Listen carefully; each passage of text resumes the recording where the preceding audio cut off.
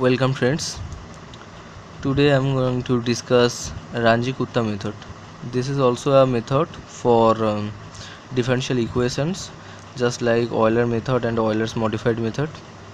So here we have taken a question like find y 1.1 using RUNGE-KUTTA method of fourth order, given as dy dx equals to x plus y1 equals to 1. This is the initial condition, and h is given as 0.1.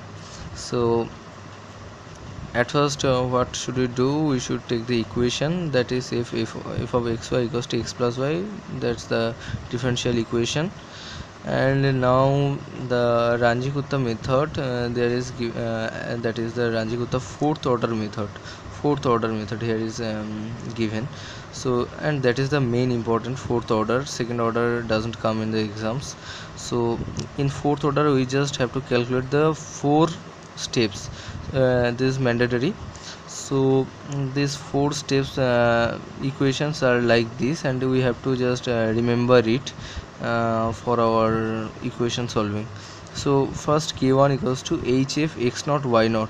So in the first case, hf function h into function of x naught y naught, k2 will be h and function of x naught plus h by 2, okay, and then y naught plus this k1 divided by 2. Again k3 equals to hf into x naught h by 2, and here y naught plus k2 by 2. So this way this series began, and at last k4 you must remember that hf into x naught plus h, not h by 2, and y naught plus k3, not k3 by 2. Just watch it carefully. After that, getting k1, k2, k3, k4 value, we will just figure out the k. So what is k? The formula of k is 1 by 6 into k1 plus 2k2 plus 2k3 plus k4. By this we will get the k. So our question, we first take the initial condition. So where the initial condition here is written x and y. So first initial condition says that y1 equals to 1. So at x equals to 1, the value of y is 1, and we have taken this x naught and y naught. So we have to find out the value at y 1.1. So you can see that the x1 in the next step will be 1 plus 0.1, as the h is 0.1 and the increase will be 1 plus 0.1, 1.1. So we just have to find out y1. So to find y1 we just use the first RK method to find out y1.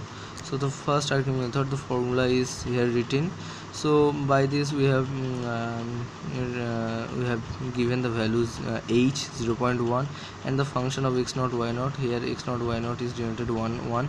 So the value will become this, and after that k2 h value is given here, and function of x naught means 1 plus h by 2, that means h 0.1 divided by 2 plus y naught that means 1 plus k1 by 2, that means 0.2 by 2, and this way find this.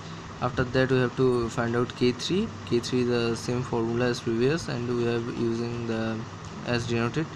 After that k4 here we didn't use h by 2 or k3 by 2, so here is written as I said.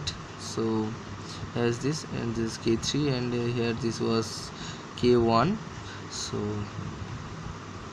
and this was k2, sorry. So after that we have get these values, okay, these values we have get. So we have to clarify k. So k equals to 1 by 6 into 0.2, I mean k1, plus 2k2, that means 2 into this, and after that 2 into k3, that is 2 into this, and after that plus k4 this. So the value becomes 0.215. Now we just have to calculate y1, because we just want the value of y1. Here we have written this, we want to know the value of y1. So y1 will be y naught plus k. that is y0 is previously given that 1, and k we have find out 0.215, so the value will be this. And if in the method says suppose we just have to find out the value of y 1.2, then we have to again run the RK method for y2. So there we also have to find the 4 k1 k2 k3 k4 parameters. So then the formula will be little bit changed. K1 equals to hf as same as before. In place of x0 y0 we have written x1 and y1. Just this change will happen, x1 and y1, and the others will remain same. You can see that here is not given h by 2, or here is not given k3 by 2. So as previous, just we have put x1 and y1. And we have also find the k by the same formula, 1 by 6 into k1 plus 2k2 plus 2k3 plus k4. We'll find out it. And for the y2 finally we will put the value of y1 we get previously here in the and after that we will add this k to this y1, and that will be our answer. So thank you friends, best of luck. Please subscribe my channel.